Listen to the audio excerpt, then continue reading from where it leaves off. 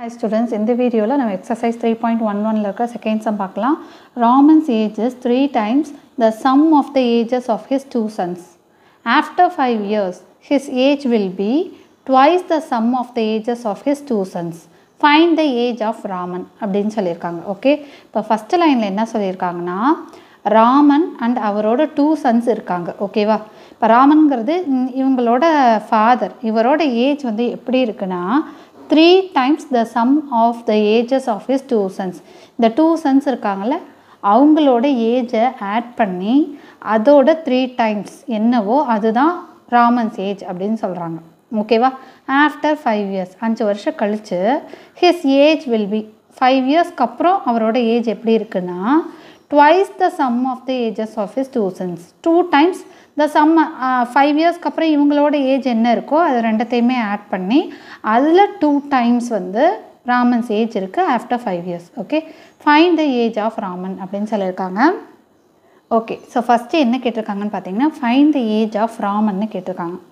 இப்போ ராமனோட வயசு என்னன்னா ப்ரெசன்ட் ஏஜ்னு அர்த்தம். இப்போ அவரோட வயசு என்ன அப்படின்னா ஃபஸ்ட்டு ப்ரெசன்ட் ஏஜ், அவருக்கு இப்போ இருக்கிற வயசை நான் எக்ஸ்ன்னு வச்சுக்கிறேன்.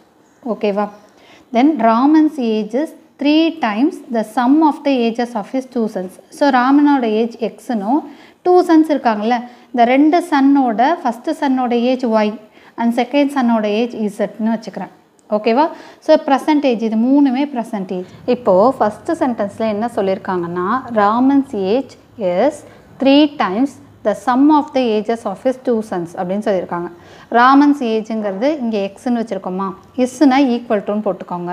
3 timesனா 3 இன்டூன்னு அர்த்தம். So 3 into the sum of the ages of his two sons. அந்த டூ சன்ஸோட ஏஜ் வந்து ஒய் இசட்னு வச்சுருக்கோம். இதோட சம்னா இது ரெண்டத்தையும் ஆட் பண்ணிக்கணும்னு அர்த்தம். ஓகேவா, அப்போ Raman's age is equal to 3 times the sum of his two sons.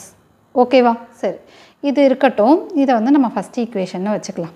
ஓகேவா, ஸோ நெக்ஸ்ட்டு சென்டென்ஸில் என்ன சொல்லியிருக்காங்க ஆஃப்டர் 5 years. ஸோ 5 வருஷத்துக்கு அப்புறம் அப்படிங்கிறாங்க. இப்போ உங்களோட ஏஜ் 10ன்னு வச்சுக்கோங்க. 5 yearsக்கு அப்புறம் உங்களோட ஏஜ் என்ன இருக்கும் 15 இருக்குமா. அப்போ ராமனோட ஏஜ் இப்போ எக்ஸ்னா 10 yearsக்கு அப்புறம் அவரோட ஏஜ் வந்து x+5ன்னு வரும். ரைட்டா, ஸோ ராமனோட ஏஜ் இப்போ எக்ஸ்னா 5 yearsக்கு அப்புறம் அவரோட ஏஜ் வந்து x+5ன்னு வருமா. ரைட், அதே போல் சன்ஸோட ஏஜும் 5 years இன்க்ரீஸ் ஆக தான் செய்யும் ஆஃப்டர் 5 yearsங்கிறப்போ. அப்போது இதுவும் y+5ன்னு ஆகிடும். தென் இசட் இந்த சன்னோட ஏஜும் 5 years அதிகமாகும். 5 yearsக்கு அப்புறம் இவங்களோட ஏஜ் இது தான்.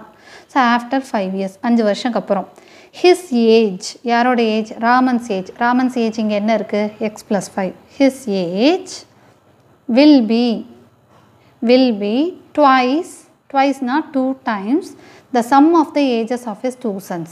ஸோ 5 yearsக்கு அப்புறம் அவங்களோட ஏஜ் என்னவோ அதை ஆட் பண்ணிங்கன்னா என்ன வருதோ அதுக்கு ஈக்குவல் எப்போ ஆஃப்டர் 5 yearsன்னு சொல்லியிருக்காங்க. ஓகேவா, அப்போ x+5 is equal to 2 into y+z plus 5+5 10ன்னு வந்துடுமா. ஓகே, இது வந்து செகண்ட் ஈக்குவேஷன் வச்சுக்கலாம். இப்போ நமக்கு 2 ஈக்குவேஷன்ஸ் இருக்குது. இதிலேருந்து அவங்க என்ன கேட்டிருக்காங்க ஏஜ் ஆஃப் ராமன் மட்டும் கேட்டிருக்காங்க. ஏஜ் ஆஃப் ராமன்னா எக்ஸோட வேல்யூ என்னன்னு கேட்குறாங்க. ஓகேவா, சரி, இப்போ எக்ஸோட வேல்யூ கண்டுபிடிக்கலாம் யூஸிங் திஸ் 2 ஈக்குவேஷன்ஸ். இப்போ ஃபஸ்ட்டு ஈக்குவேஷனில் எக்ஸ் ஈக்குவல் டு 3 into y+zன்னு இருக்கா.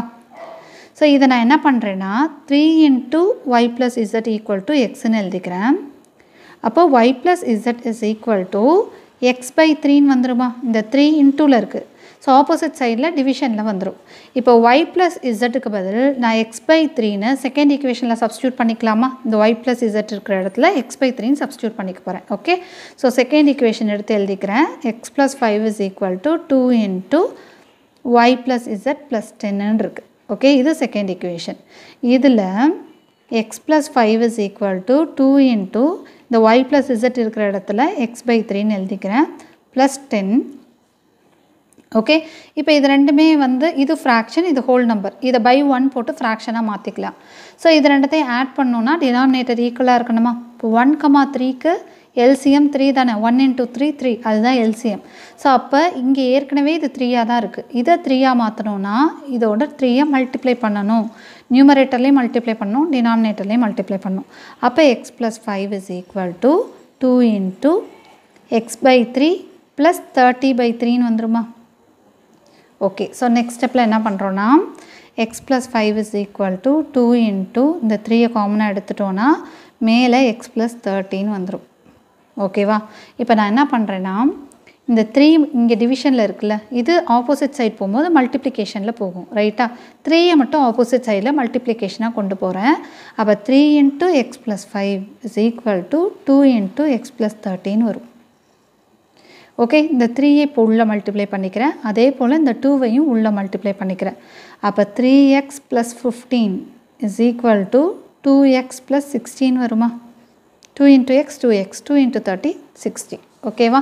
ஸோ இப்போ எக்ஸெல்லாம் ஒரு சைடும் அண்ட் கான்ஸ்டன்ட்லாம் ஒரு சைடும் கொண்டு போகிறேன். ஓகே, இப்போ இந்த 2xை நான் ரைட்லேருந்து லெஃப்ட்டு கொண்டு வர போகிறேன். அண்ட் இந்த 15ஐ நான் லெஃப்ட்லேருந்து ரைட்டுக்கு கொண்டு போகிறேன். ஓகே, மற்ற ரெண்டுமே அது பிளேஸ் சேஞ்ச் ஆகலை, அதே இடத்துல தான் இருக்குது.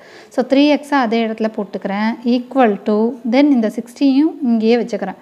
ஸோ இந்த 2x ப்ளஸ் 2x உங்களோட லெஃப்ட் வரும்போது மைனஸ் 2xாக வரும்.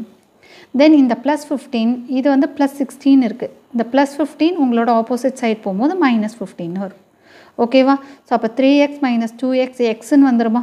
3 minus 2 1. Then 60 minus 15 is 45. ஓகேவா? ஸோ இந்த எக்ஸோட வேல்யூ தானே கண்டுபிடிக்க சொல்லியிருக்காங்க, அதாவது Raman's age. therefore Raman's age is 45. ஓகேவா? that's all.